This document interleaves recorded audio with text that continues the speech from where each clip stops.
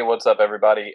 Before I get to the episode with Tom Broback, I just wanted to apologize for hitting record a bit too late. Our podcast took place on a Friday night, and I'd been up fairly early. The kids in the middle of the night that weren't feeling 100%, and myself as well. I wasn't feeling 100% either, and I wasn't really with it as much as I normally am, or I was a bit fatigued and whatnot. So this podcast took place in the evening time, and it was just a little foggy and whatnot. But anyway, just want to give you a little heads up there, and I'm still getting the hang of the whole podcasting game. So for next time, I'll make sure that I hit record on time, so that you can hear everything that took place. But overall, really good podcast. Really enjoyed sitting down and talking with Tom for a little bit, and getting his perspective from a physical therapy standpoint about training. So hope you enjoy the show. And then one third is your older population, total knees, things like that. So I see a variety of stuff throughout the day, which actually really helps, because then you have a ton of energy for the younger kids, and then you get some adult conversations with the older people. So keeps me balanced, keeps me happy. It's been so living in Minnesota, I've always been here. I've always wondered what it'd be like to live out west or out east. And maybe I'll have to do that sometime. But right now I'm stuck in the Midwest. Or not stuck. I choose to be in the Midwest, and I like it. It's good. So you went to school in the Twin Cities somewhere? I did. So I went to there's Division III school, St. John's, in Minnesota, and then I went to University of Minnesota for physical therapy school. Oh. So I was in Minneapolis for PT school, and then have lived in either Minneapolis or St. Paul basically ever since. If you're ever in Minnesota, let me know. Yeah, man. I've been through that airport the past couple times. Okay. I think twice in the past 6 months. Okay. But man, just the airport, you can spend quite a bit of time there. It's really nice and clean and huge. So I don't know, but yeah, man. So did you make your way down to Gopher's weight room at all when Dietz? Oh my gosh! Like so when I was in physical therapy school, I did not know who Cal Dietz was, which believe it or not. And when I got out of school, I started reading stuff on trifecta training, on RPR, and obviously Cal Dietz's name came up, and I was like, wow, this guy does a lot. I wonder where he works. And it's like, oh, University of Minnesota, I've been there a while, works a lot of sports. And then always tried to make an effort to get down there, and it just never happened. And then with COVID and whatnot, it hasn't happened yet. But he is a wealth of knowledge. I've heard him speak at several conferences. I went down to Track Football Consortium in Iowa this past summer, and he talked down there, and the levels his brain gets to is just unbelievable with how he thinks about programming and athletics and the weight room. And so he's been especially at the RPR side, he's been a big influence on me. Are you a big fan of him? Yeah, man, I love his stuff. I think I read the triphasic book, in like a week, because I just couldn't pull myself away from it, because it was just a different way of looking at training, and then the RPR, I did that level 1 aspect in the past year sometime, and started implementing it with my athletes. And it looks, and I warn them ahead of time, I'm like, it's going to look goofy, but just trust it. And you test it out on guys, and you're like, look, I don't know if you can feel this, we're going to push here, pull here, and we've got pretty big asymmetry. So at the end of the day, if you spend less than 2 minutes and you think it's BS, whatever, we're out 2 minutes, who cares? But what got my attention with that RPR stuff is the number of soft tissue injuries they saw. Mm-hmm. That's what really jumped out at me. So I've heard that from so many coaches where they'll go down to zero. We had 0 soft tissue injuries this year, and that's just unbelievable. Whether you're a high school program, college program, or obviously in the pros, it's amazing to decrease those injuries, because kids the best, ability is availability. And when you're in high school, at least for me, so my sophomore year, I broke my foot or broke my ankle in football in the second week of football. And then I had a hernia in basketball. So for almost like half the year, half of the sports calendar, I wasn't able to play or I was coming back from injury. And then also my senior year, our quarterback tore his ACL. And when you're in high school, like quarterback's a big part of your team. And so half of my, my sophomore year and senior year was really affected by injuries. So anything to help decrease injuries makes a big impact on me because I personally went through it. And I see so many athletes, their careers are shaped and defined whether or not they get hurt or not. And if something like RPR, it's really simple, really easy to learn. If kids benefit from it, I'm all for it. Yeah. Yeah, there's another course I went to down in Albuquerque called DNS. And, like you're in this real small group, there's like 12 people and an instructor. And, you're reading the slides and watching the stuff. And the whole time you're just like, I don't know. And then, you're following the path. And it's like, all right, I can see how this ties in. This makes sense. And, I stack that right after we do the RPR. We do a general warm up, then RPR, and then, we do RPR, then general warm up, then DNS. But yeah, man. I mean, there's just so much that we don't know, and it's just, I don't want to say discouraging at times, but you're like, yeah, I'm very certain about this, and then right. And then like a year later, somebody looks at something new, and you're like, okay, I need to reevaluate what I thought I knew. It's just it is a blessing and a curse, right? Like you want to be confident, you want to be on top of your game, you want to know everything that's out there. But the hard part, it's like always changing. So you can never be still for too long.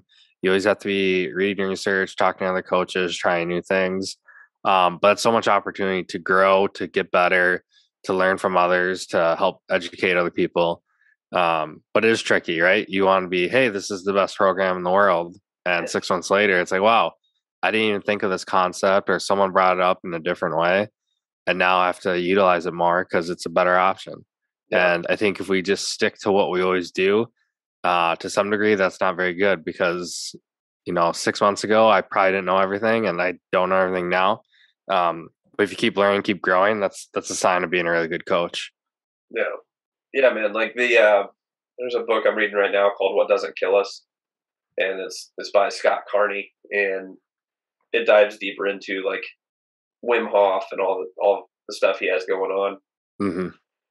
And it's just amazing, man, because Wim Hof is just challenging, what we think we know about the body, and like, hey, if we give it this stimulus, we have a high degree of certainty that it's going to elicit this response. And then a guy like Wim Hof comes along, and they give that dose, and they don't get the response they intended. Mm-hmm. And then, okay, well, why is that? And then they dive in and test. And it's like, all right, well, we need to completely reevaluate what we thought was like basic physiology. And, just in reading this book, man, like I'm only like about halfway through it. There's so much that I've learned this week of just, how the body will, utilize fat for heat. And it's different among different cultures, throughout in different parts of the world. But anyway, bit of a tangent. I think no. I think one interesting thing is we kind of assume everyone reacts and responds like I do. So I respond very well to sunlight and to heat. So I really like saunas. I like being outside. I like summer. I like doing that stuff. Other people respond better to cold, or they respond better to different stimulus. So we're all wired a little bit different. We're all a little bit unique. Someone in North America might be very different responder than someone who's in Asia or Australia. So I think assuming everyone is going to react the same is it's a common, like, easy thing to fall into, right? And a lot of your friends and family are probably similar to you and they have similar experiences. But once you start meeting other people who've had different experiences or respond in different ways, I think that opens up our brain to, hey, not everyone is the exact same. Kind of like with what we were talking about with Wim Hof. Like, oh, this guy responds differently. Why is that? Do other people like that? How do we get to that? And what does that tell us about our assumptions of humanity? Yeah, because in the book they're talking about, if you look at Inuit population, there. So I can't remember exactly, but I think it was their culture requires a high amount of dexterity. So their body will sit at a slightly lower core temperature so that the extremities can have the blood flow, so that they can have the dexterity necessary. Oh wow, yeah, to go about their daily lives or whatever. Whereas I can't remember the other population that they compared it to, but the other population did not require the dexterity, so the body shunted the blood from the extremities and kept the core at a slightly higher temperature.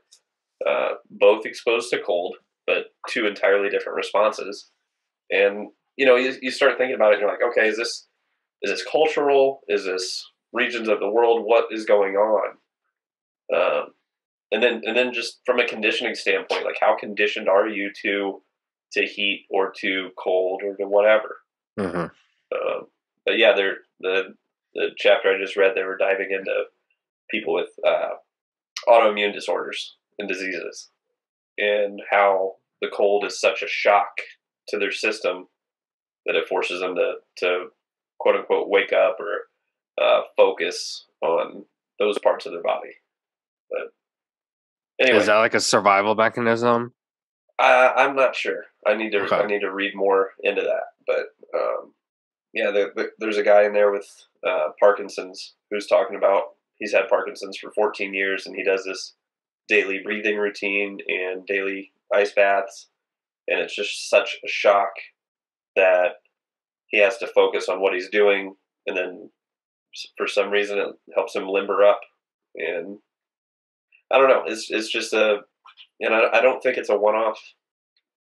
I don't think it's a one-off outlier situation. I think there's, as we see more and more people dive into this and do it, we'll probably see more stories that are similar to this.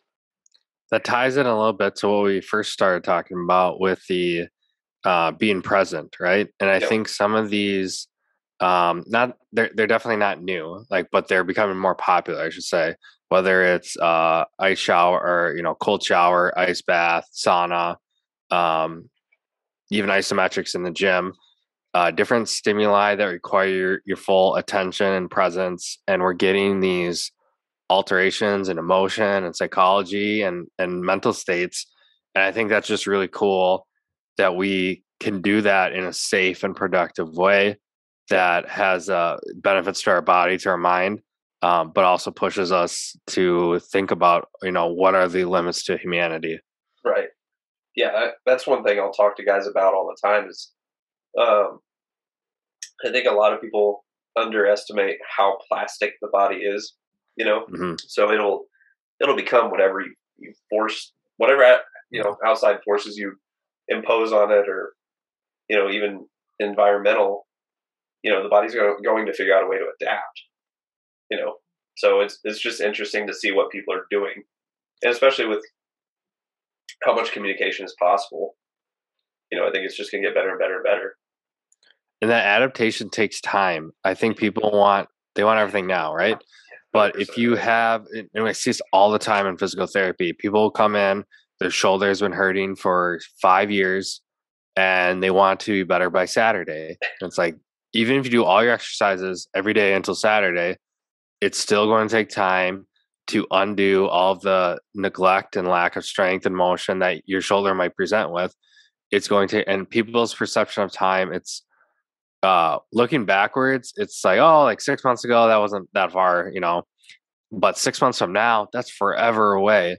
But if you give it, weeks, months, years of working on a certain task, you're going to see that change. And then it'll take longer for those adaptations to go away. So like with building strength, you see this all the time. Guys who go to the gym, they get stronger, they get stronger, they get stronger. And then they can keep that strength for a long period of time without having to put in as much volume because they've built themselves up so much. And I think it's a good reflection for how do we be patient with making those changes. Yeah. Yeah, that's one thing where I'll talk to guys about, like the residual training effects and how long those training effects stick around for. Because everybody, especially the types of guys I'm working with, where they'll think, oh, I need to do more, I need to go harder, harder, harder. Right. It's like, no, you don't. You're actually going to see a performance decrease. And I don't know how many guys I've had a conversation with where it's like, cut your volume in half, go to the gym half the times that you're going, and I bet you'll see a performance increase. And lo and behold, it happens every time. It's because their body is resting and recovering. But yeah, there's something you said a moment ago, like about injuries and people want to be better right away and whatnot. Have you noticed that people almost tie their identity to their injury? Like 100%. Yep. They'll say things like my tear, or if they get an MRI or they get an X-ray, they like know that back and front. They don't know exactly what it means, but they know that they have a disc issue. They know they have something's wrong with the rotator cuff. They know their meniscus doesn't look great. They definitely tie themselves to that to some degree. And I think a lot of people really do want to get better, and they know that it's going to require a little bit of work. I think the biggest thing, one of the biggest things I should say that I've worked on is I'm here to show you the path and to encourage you to go down that path, because I think a lot of people just doubt like this is going to work. Like they know they need to put in some work. They know they need to get a little stronger, move a little bit better. They know they need more consistent. And there's just this little gap of knowing the information and then buying it and actually doing it. And I think so much of my job is A, let's make this simple for you.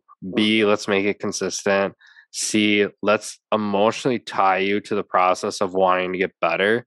And hopefully that carries that knowledge of, hey, I know I need to do my squats. Hey, I know I need to do my stretches. Hey, I know I need to get to the gym 3 times a week this week. I think as a therapist, a big part of that is, can we modify their behavior and their thoughts and beliefs and end up with better outcomes? So how do you go about educating people on that and getting them to shift their mindset? Is it a case by case situation where each case is different, or do you have a system that works for everybody? It is. Oh, I wish I had one system that worked for everybody. That'd be nice. It is case by case. So there are some people, and I should come up with names for them. There are some people that they bring the motivation for me. They will do everything I say. They'll probably do double everything I say. They're going to show up early. They're going to have everything. Like, they are go-getters.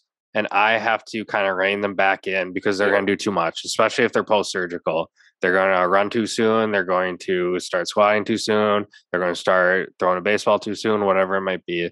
So I have to rein them in a little bit. So that takes a acknowledgement of their work ethic, but also making them realize this is how you're wired and this is usually beneficial for you. But in this case, we have to tweak it and focus on the things that we can do now, not on things that we can't do. Another portion of the population, you really have to tie in, why do you want to get better? And it can't be as simple as like, I want to go upstairs, or I want to get out of the car better. Like, those are daily tasks. Of course they want to do that, but you have to tie it into a deeper reason. And so it usually works really well if they A, are in a sport or activity, or B, they have a family member. They have kids they want to play with. They have a spouse. They have parents that they're looking after.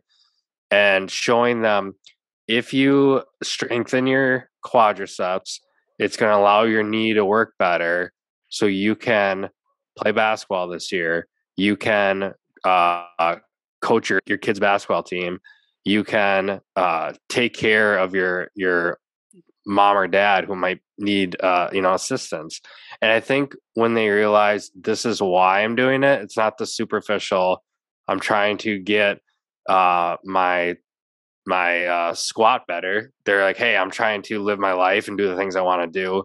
And that can really help kind of with that emotional tie-in to improve the outcome of therapy. Mm-hmm. So those are, as far as duration on getting people to shift their mindset. I mean, I would imagine, are you having people from, what's the shortest amount of time you'll have somebody to the longest that you'll have somebody? Every once in a while, you kind of see it click right in front of you, and they realize you're right. They're like, all right, I'm gonna do this, and that's really cool. That I can't say that happens every day. Every once in a while, you just see it in their eyes where they're like, you know what? Like, I need to start doing this. I need to take care of my shoulder. I need to get better after surgery. I need to get back to my activities. Otherwise, it can take a while. Sometimes it never happens. They just don't show up. They don't do their exercises. They're late. They make excuses, and that's really hard because it's not. Exercises didn't fail them. My ability to get them to buy into the process failed, and so I have to get better than that. But sometimes it takes, it takes a long time to change behavior. And anybody who has ever tried to change your diet or start a new exercise or start reading more books or to get off social media more or get on it more, everyone knows this. It takes a long time to change behavior. And it's something, it's really hard. Like, as a therapist, if I see you once every 2 weeks and we do that for 2 months, that's not a lot of time together. So a lot of that has to come from their own ability to put in the work, to have someone help them put in the work, whether it's a parent or a coach or a mentor. But yeah, it's different for every person. And I think, again, at the end of the day, you have to understand, like, am I doing this for a higher purpose than any excuse that might come up? And then the ones that do usually end up doing really well. Yeah. Yeah. And I think, to your point, people underestimate the power of small.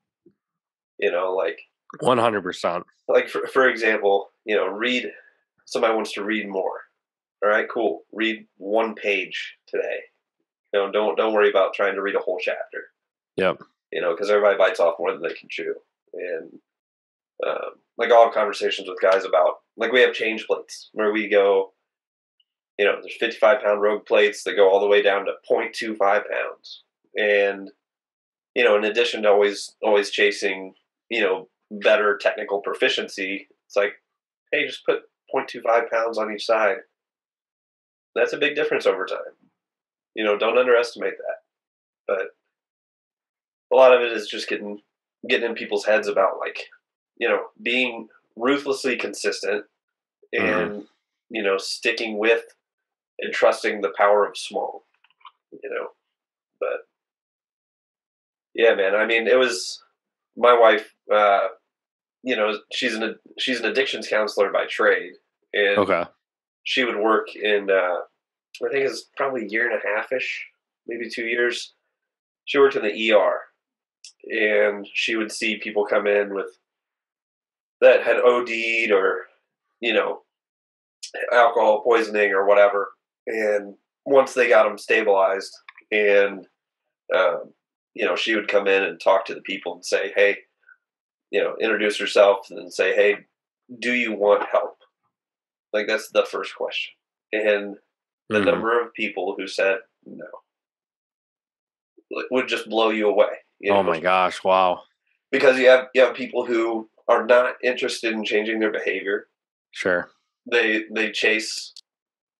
identify themselves as, well, I am such and such an addict, and I'm just going to come back here again whenever. They're not that. So that's always an interesting question to me, is like, how do you get people to change? What's the driver? That's so hard too, because you can only, as a healthcare provider, at some point you can only care as much as your patients do. And if they're not willing to change, or if they're not willing to show up, or if they have other priorities in life, you kind of have to let that be. And you can try as hard as you can to change it. And I applaud everyone who does. But I think that's the hard part, is like, we like that control. Like, we're all helping, we're smart, we're educated, we're caring. But it's really hard, and you probably know this as a parent, to you want to control someone's behavior and you can't. At some point, they got to put in as much as you are, if not more. And it's a hard thing to watch, especially in that situation where that's really life and death situations there. Physical therapy, the nice part of PT is no one really gets, one dies. So, and outpatient, at least, everyone, they'll come back. Nothing we're going to do is life or death. But when you're working in the ER, it's life and death stuff. It's really serious. And that's a hard thing to manage when you're the one trying to help someone. Yeah. Yeah, man. I mean, and it's kind of funny, with my kids, because it really is me like trying to figure out what makes one tick doesn't work for the other one. Mm-hmm. So I can say, hey, if you do X, you will get Y. And 6-year-old doesn't care. The 3-year-old is totally like, all right, cool, I'll go do it. But and sometimes like even coming down to discipline doesn't work the same for both of them. Mm-hmm. It's just funny to watch and try like trial and error each day for me, and same with my wife. She has to try different things each day because they're changing so quickly. Have you read Extreme Ownership? Yeah. Okay, I figured you would, but that book, when I was the content of the book just really changed how I approach like a situation like that. So in the past, I would just blame one of the kids, like, hey, this kid's just not disciplined. They're not listening to me. But with extreme ownership, I think you really have to ask yourself, what can I do different? What can I do better? Am I giving 100%? And not definitely not judging your parenting, but in most situations, for a lot of us, there's more we can do. There's more we can be prepared. There's more we can check in with. There's more research we can do. And that has really helped me a lot in the last several weeks, several months, even over the course of the year. When I have a question for somebody, or if I see something I don't like, I really ask myself, like, what more can I do? So if I have a question on how to treat a rotator cuff injury, have I even looked up the research on, what's the standard protocol? Have I talked to enough people before just going to my mentor and saying, like, hey, how do you do this? Like, have I done the work? And usually there's more work to be done. And I think the people that embody that are really successful in life. Yeah. Like, how have I exhausted all options, and you can just hear Jocko's voice, like, it's all your fault. Everything in your life is your fault. And I mean, like, it's honestly a great concept because, outside of like freak show accidents or whatever, but I mean, people just don't want to, I think by and large, a lot of people don't like to admit that, they have to be accountable for their actions, and, everything that you do or don't do comes with consequences, good and bad, because people want to do a lot of stuff, but then not have to answer for them later. As an example, like with nutrition, people, man, I would love to eat Taco Bell every day, but I don't want to have heart disease and be more susceptible to cancers. We were just talking about, you can now. I think we were just talking about, I think it's Taco Bell. They just added a subscription model for $10 a month. You get a free taco a day. So that might be right up your alley. All right. So there is a Taco Bell close by. Subscription Taco Bell. New sponsor for the podcast, huh? Yeah. TV. What's up, Taco Bell? Going back to excuses, though, I found this a lot with when I'm running late to something, I tend to blame the people I'm with, or I blame traffic, or I blame my car, or I usually blame something else. And in reality, usually there's something I could have done. I could have prepared the night before. I could have packed the night before. I could have left 10 minutes earlier. I could have checked the weather. I could have checked traffic. I could have had my notes ready to go.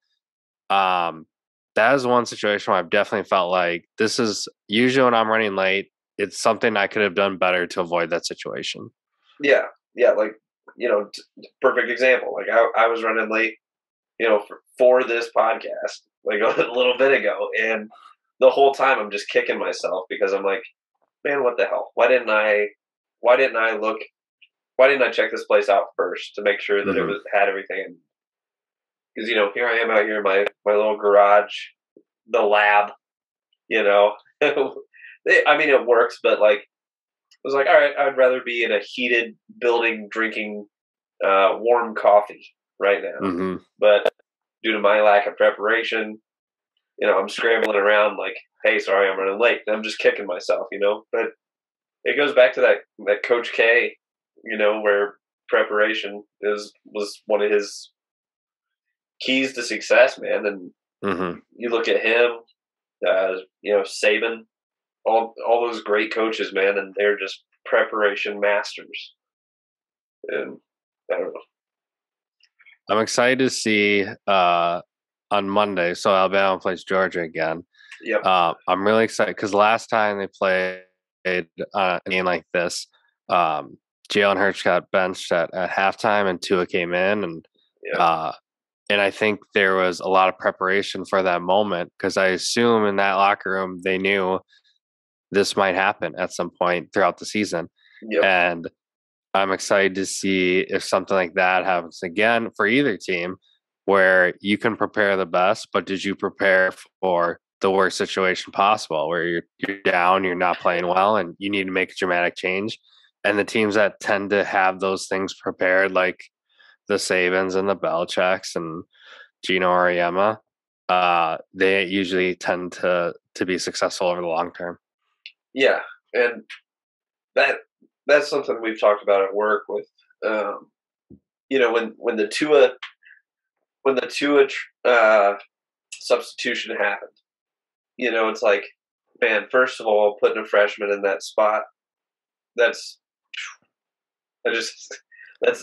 at first you'd think any other coach does that, you're like, dude, you're crazy. Nick Saban does it, you're like, all right, he must know something. But then the second point is, what's that say about the level of talent that's coming through now? Like Ohio State, Alabama, Georgia, like Michigan. I mean, they can bench any of their starters, and their second strings are just as good. That part's pretty crazy, right? And same with my brothers and I were just talking about Ohio State, where last year, if you look on their roster, they had Fields was starting, Stroud was a backup, and Jameson Williams was at Ohio State, and they had 2 or 3 other guys. So over the last couple of years, they have guys who are MVP of the Rose Bowl and things like that, and or wide receiver of the year, quarterback of the year, things like that, or guys up for the Heisman, and they have those guys waiting in the wings. So it's amazing how. And that goes back to time. It goes back to the adaptations that we just talked about. It takes time to get to that point. People want it to happen overnight. But if you put in, for those programs, decades of success, you're afforded that talent and that luxury, and you still have to work hard to make the most of it. Yeah. Yeah. I think people they don't realize how, like, each level of athletics that you go up, there is a clear distinction between the level of skill and talent. And it becomes more and more obvious the closer you get to the pros. Like, you'll see it a lot with D1 guys when they make the leap to the professional, whether it's NBA or NFL or whatever. You see them go in there and they struggle their first year because they're not used to the speed change. And it's like, yeah, man, it's just a different game. These pros that you're playing with now have been doing this for 10, 15 years in some cases. Right. And like, LeBron's freaking 37 years old, man. And what did he drop the other night? 43 points? I saw him play a couple weeks ago. He was up in Minnesota, and it absolutely amazes me year in, year out. He's at his absolute best. He does everything he can, it seems like, to take care of his body, take care of his mind. He switched teams a couple times, but just always seems like he's putting in his best effort year after year at the highest of levels. and it's really cool to sit back and watch that. Especially for someone like me who I was born in 91. So, Jordan was coming up through early 90s, and I didn't get to experience that. So I kind of tell people this is my Jordan is LeBron, because I didn't get to experience what it was like. And it's different. The Last Dance was awesome. It was so cool to learn some of that stuff. But when you grow up in an athlete and he's been, elite for as long, almost 2 decades now, it's just really cool to see. And that really speaks to, performance as a whole, not just in the weight room, not just with sports psychology, but, nutrition, rehab, and it goes on and on and on. Now you have dedicated experts within each specific field. And these guys that are investing the money can stay in as long as they want. Well, not as long as they want, but they can stay in for a much longer period of time, because you look at James Harrison, Tom Brady, LeBron, all these guys who invest serious money into their body, and everything's taken care of. It's like, yeah, man, you listen to what these guys are saying, you do the work. Who knows what the limits are at this point?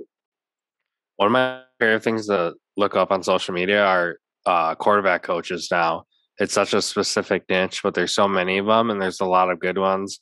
And it's obviously it's a high profile position in a high profile sport, but it's so cool to see that niche just blossom in the time and space that we have now with social media, with the money going into sports. And if you have played the position, know a lot about it, know how to make other quarterbacks better, you can make a living off that. So that's kind of one niche that I found a little bit lately. That's, wow, this is really cool.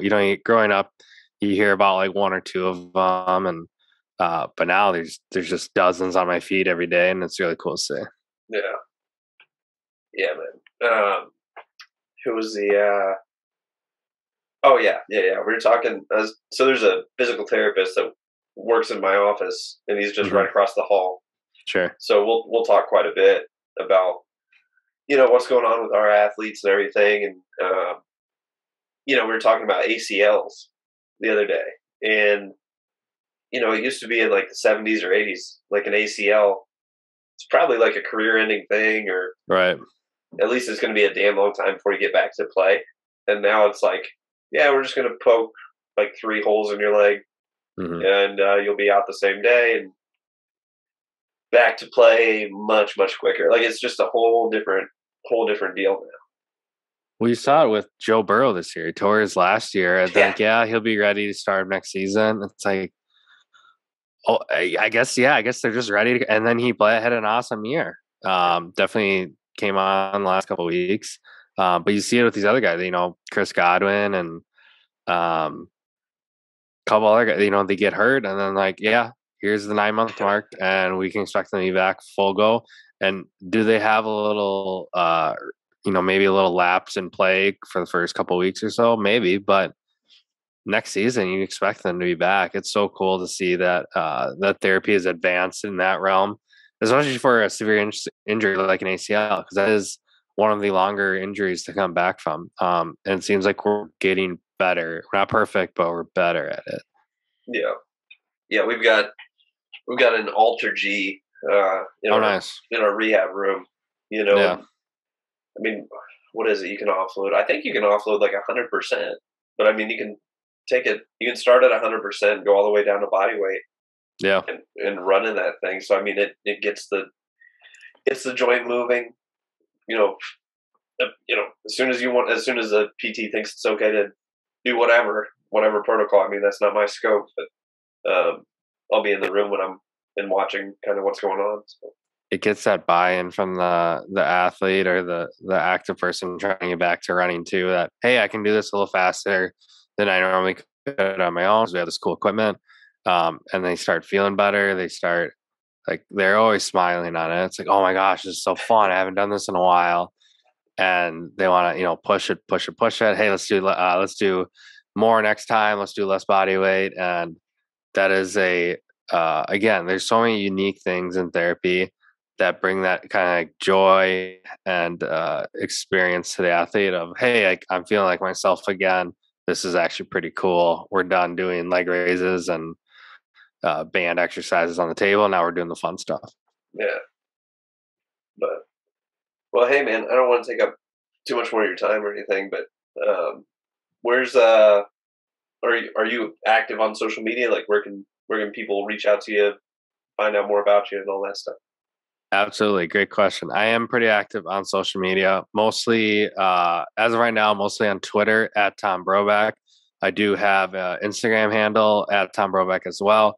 You'll find content there. So yeah, the biggest thing, I'm just trying to help coaches keep their athletes happy and healthy. I do that in person physical therapist right now. And I also have a podcast as well, Tom Broback Podcast, where I talk to coaches, trainers, therapists, sport coaches, strength coaches, a lot of different people on how we can make sports performance world a better place. So yeah, if you guys have any questions, want to know more about me, feel free to reach out. I'm pretty good at replying. And thanks for having me on the show. I really appreciate it, and I'm excited to see your future content as well. Yeah, thanks for coming on, man. And I had a good visit with you, and hopefully we can do this again soon. Awesome, appreciate it. Yeah.